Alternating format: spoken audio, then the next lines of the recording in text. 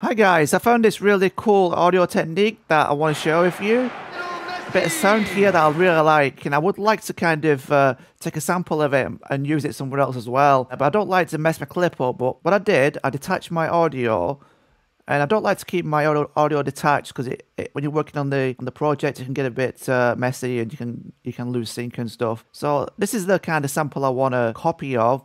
So I just press Command C. And instinctively, I just went to Command Z, put it back. So amazingly, that's kind of back together. It's not done any damage to it. So now I've copied it in the clipboard. I can just go to the part and press Command V to paste it over a part I want to add it to. So this adds a bit of extra kind of sound over the top of the original sound. In this case, in the football game, I think it adds something, and you might have some footage, some sound samples attached to a clip, and you might want to do the same. You might find it really useful to do that. If you don't like the sound, you just delete it. You haven't changed anything to this. You've just basically detached it.